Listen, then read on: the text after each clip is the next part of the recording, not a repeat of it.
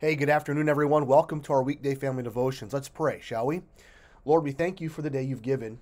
And Father, we ask that you would help us today to keep our eyes on you. Lord, that your word would speak to us and help us to know better who you are.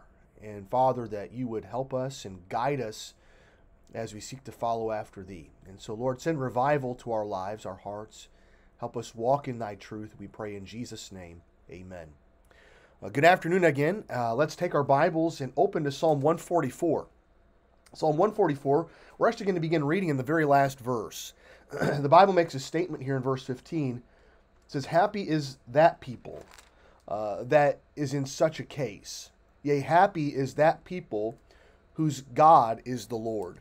You know, there are many things in life where we can be discouraged by, but not knowing the Lord, is so as we come to realize God's blessing and who God is, our joy, our peace, our contentment does not come from what we have.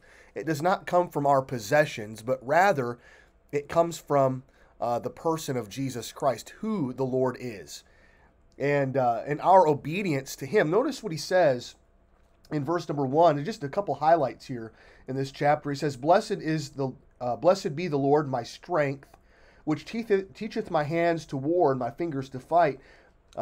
My goodness and my fortress, my high tower and my deliverer, my shield, and he in whom I trust, who subdueth my people under me." May I tell you that there's not one issue in your life that God cannot subdue. You and I can't do it, but God can. It says, Lord, what is man that thou takest knowledge of him, or the son of man that thou makest account of him? Reminded of Psalm 8 here.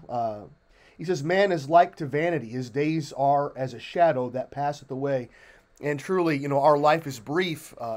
It's appointed unto man once to die, and after this the judgment. The Bible tells us that our life is but a vapor that appeareth for a short time and then vanishes away. But notice in verse 10, he says, "It is he that giveth salvation unto kings, who delivereth David his servant from the hurtful sword."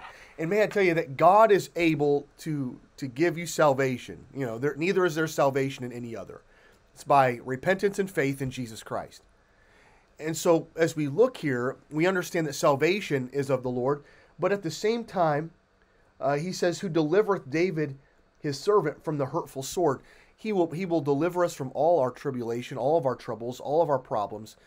Even though the outcomes may not be what we want, we know that God is faithful and that God is able. And our desire is that He would deliver us. He says, "Rid me and deliver me from the hand of strange children, whose mouth speaketh vanity, and their right hand is a right hand of falsehood." He talks about the blessing of God upon His own children, upon His family, and upon His people, as they walk in truth and live their lives for the Lord. But as we consider these things today, Christian, happy is that people that is in such a case. Yea, happy is that people whose God is the Lord. If you know the Lord today, you should be happy. You should be content. You should be satisfied, because everything we need comes from Him. And He is able. He's an encouragement to us. He's our very present help. He's our refuge and our strength, even as David mentions in verses 1 and 2. But let's go to God in prayer and ask the Lord to settle these things in our hearts. Father, we thank you for the day. Lord, we are happy. Lord, we're very thankful that our God is the Lord. Lord, help us be content with life. Lord, help us be satisfied by Thee.